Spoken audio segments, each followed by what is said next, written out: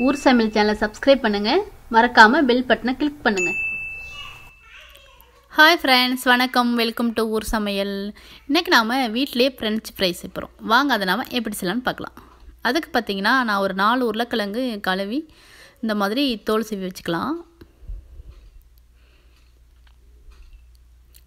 குழந்தைங்களுக்கெலாம் பார்த்திங்கன்னா இந்த ஸ்நாக்ஸ் ரொம்ப பிடிக்கும், ரொம்ப விரும்பி சாப்பிடுவாங்க. இப்போ பார்த்திங்கன்னா உருளைக்கிழங்கு 2 ஓரத்தில் கட் பண்ணிக்கிட்டேன். அதுக்கப்புறம் இந்த மாதிரி நீட்ட வாக்கில் நம்ம கட் பண்ணி வச்சுக்க போகிறோம்.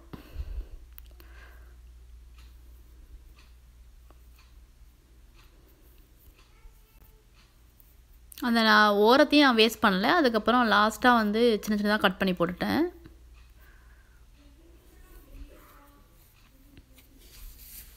நம்ம இந்த மாதிரி எல்லா உருளைக்கிழங்கையும் கட் பண்ணிக்க போகிறோம். செம ஈஸியாக செஞ்சிடலாம். எல்லா உருளைக்கிழங்கையும் கட் பண்ணியாச்சு. இப்போ நாம் நல்லா கழுவிக்கலாம். ஒரு 4 தடவை தண்ணி ஊற்றி கழுவிக்கணும். அந்த உருளைக்கிழங்குக்குள்ளே ஒரு மாவு இருக்கும், அதெல்லாம் நல்லா கழுவி க்ளீன் பண்ணி வச்சுக்கணும். இந்த மாதிரி தண்ணிலாம் வடிஞ்சோன்னே நம்ம ஒரு காட்டன் கிளாத்தில் போட்டு நல்லா அது இந்த ட்ரை பண்ணிக்க போகிறோம் அந்த தண்ணியெல்லாம். அப்போ தான் எண்ணெயில் பொரியும் போது நல்லா நமக்கு மேலெலாம் அடிக்காமல் இருக்கும்.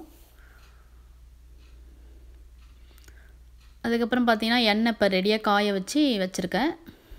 நம்ம கொஞ்சம் கொஞ்சமாக போட்டு பொரிச்சுக்கலாம். ஒரு 3/4 பதம் வேக வச்சுக்கணும், ரொம்ப வேக வச்சுக்கக்கூடாது. நம்ம இதை டபுள் பாயில் பண்ணணும்.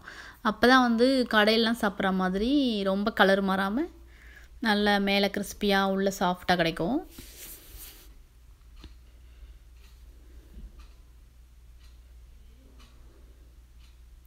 இப்போ பார்த்திங்கன்னா நம்ம எடுத்துடலாம்.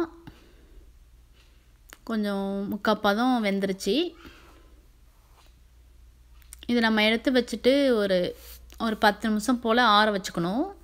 அதுக்கப்புறமா திரும்பவும் பொரிக்கணும். நல்லா சூடாக எண்ணெய் வச்சு பொரித்தோம்னா தான் நல்லா நமக்கு அந்த கடையில் வாங்குகிற டேஸ்ட் கிடைக்கும்.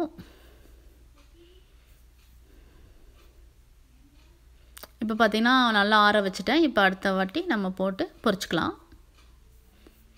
நல்ல எண்ணெயை சூடாக வச்சுக்கணும், அப்போ தான் நல்லா சூப்பராக வரும்.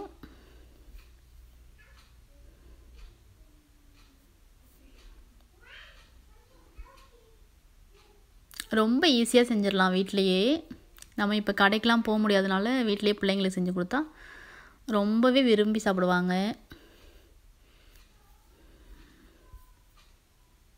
இப்போ ரெடி ஆகிடுச்சு, நம்ம எடுத்துடலாம்.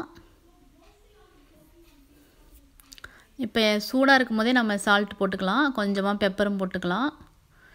அப்போ பெரியவங்களாம் சாப்பிட்ற மாதிரி இருந்தால் மிளகாத்தூள் கூட போட்டுக்கலாம். நான் பிள்ளைங்களுக்கு கொடுக்க போகிறதுனால சால்ட்டும் பெப்பரும் தான் போட்டிருக்கேன். இப்போ நம்ம நல்லா இதை மிக்ஸ் பண்ணி விட்டுக்கலாம். சூடாக இருக்குது, நம்ம இந்த மாதிரி குலுக்கியே விட்டுக்கலாம்.